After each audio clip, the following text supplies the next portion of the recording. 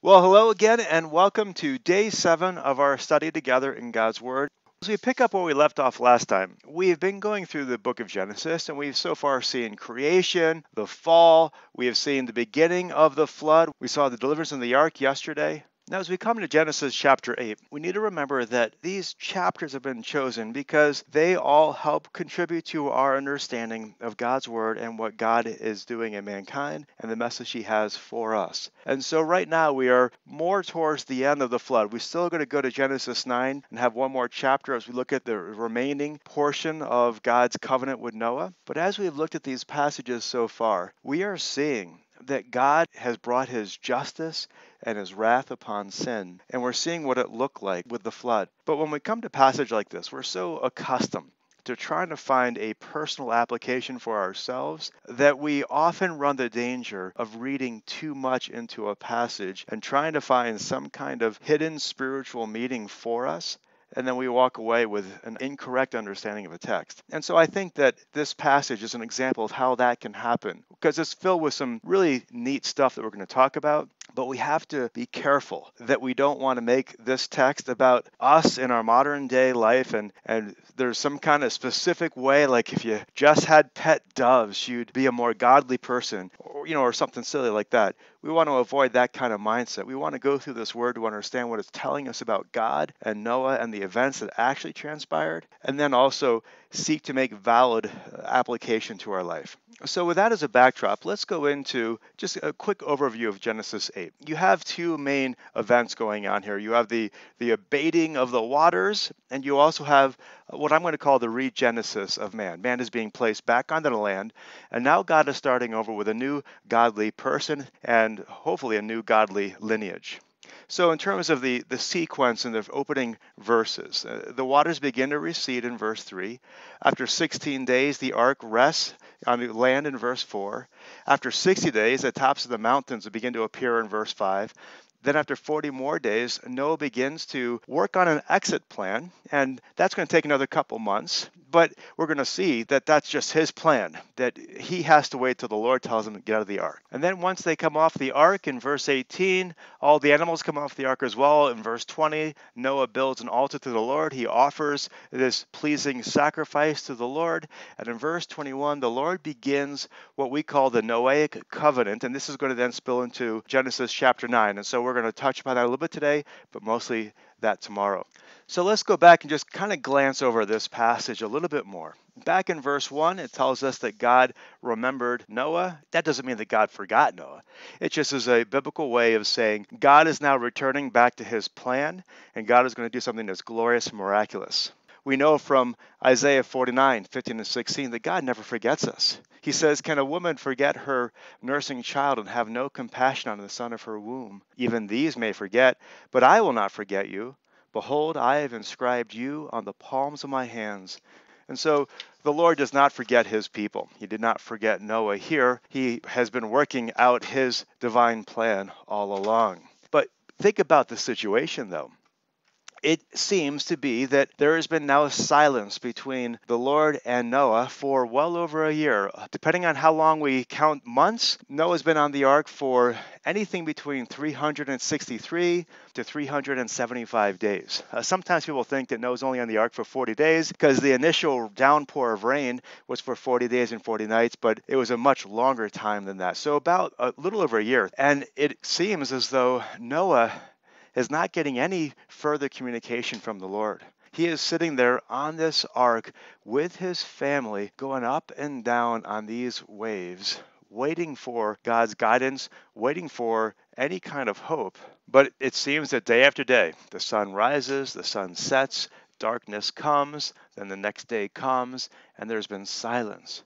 And all of this, Noah has been waiting patiently for the Lord. We sometimes talk about the patience of Job. But we're seeing here in Genesis 8 that Noah was a profoundly patient man.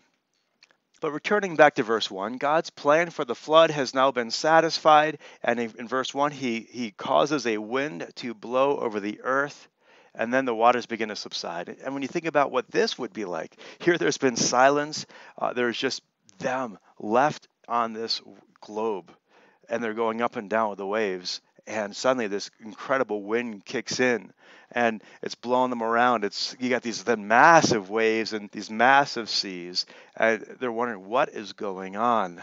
And in that turmoil, the Lord is working out the solution.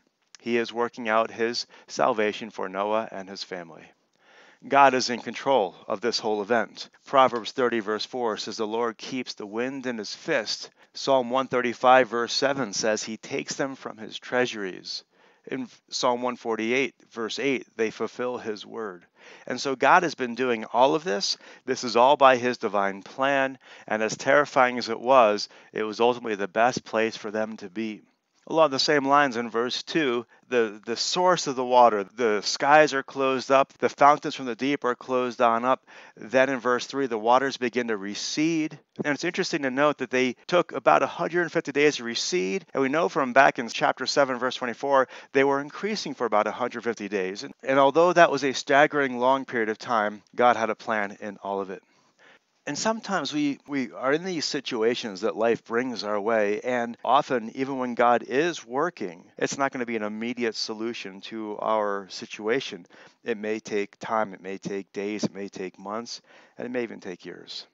So as we move on in this passage, in verse 4, we see that 16 days have now passed. On the 17th day, the ark rests on a mountain. The waters are continuing to recede for another couple more months. The tops of the mountains become visible in verse 5. In verse 7, Noah sends out a raven, and then a dove in verse 8. The dove comes back, sends her back out again in verse 10. She brings back an olive leaf.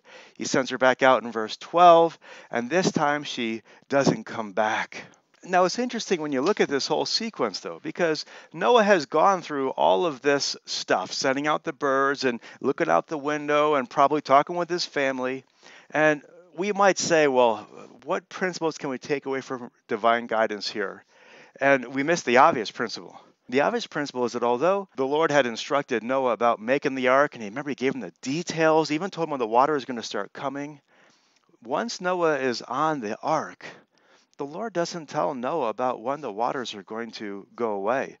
He doesn't tell Noah about, hey, it's going to be another 2 more months, hang on, chill out, wait.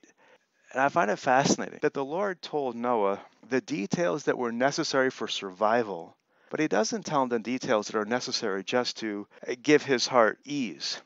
All along, Noah just has to trust the Lord and know that God loves him, God has protected him, God has provided this entire miraculous situation. Noah has never left the hand of God, and he is just now called to trust him. I can only imagine how discouraging this would have been to Noah. God had been talking to him, and now he was silent. There are times when the Lord is going to be working in our life, but we're not going to really know what he's doing. That's okay. And if we find that to be our situation, we're in good company with the example of Noah. Well, going on into verse 13. In verse 13, Noah sees the dry ground. He's ready to get on out. You can imagine he's like, hey, everybody, let's get to the door. Let's go. But they wait for clarity from the Lord. And so although they could leave, they wait to hear from the Lord. And he doesn't tell them until verse 15 and 16 that it's time to leave the ark. And so Noah obeys the Lord. And in verse 20, he builds an altar to the Lord, shows us just the priority of worship. And then in verse 21, God makes this promise to Noah that we're going to talk about more tomorrow, but it's an important promise. It's the Noahic covenant, and he promises to not destroy all of man or all of creation again. And that right there is the heart of the gospel, because we just saw that it is just for God to destroy the earth with a flood. But for his promise not to do that anymore means that there is some other means of justice that's going to be satisfied. And we know that even that small comment is ultimately pointing to the cross, because only with his wrath satisfied on the cross could he make a promise like this even to Noah. So when we go into our day for the rest of the day, let's remember the reality of God's wrath. God's wrath is real, and it must be satisfied. Here we're seeing it satisfied with the flood. Ultimately, it's satisfied with the cross. Likewise, we all go through dark nights. We're all going to go through times where it seems like we're alone on an ark, just going up and down with the waves, and we don't know what's going on. But God is working, and we need to trust him and watch for him and wait for him.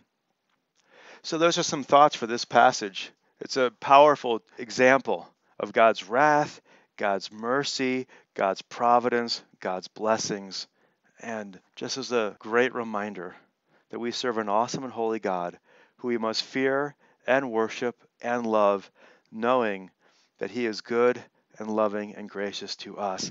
And if we're in Christ, the wrath that we see here will never fall upon us because it's already fallen upon our Savior. And with that, we can celebrate and praise our Lord. Hope you have a great day. We'll see you tomorrow. God bless.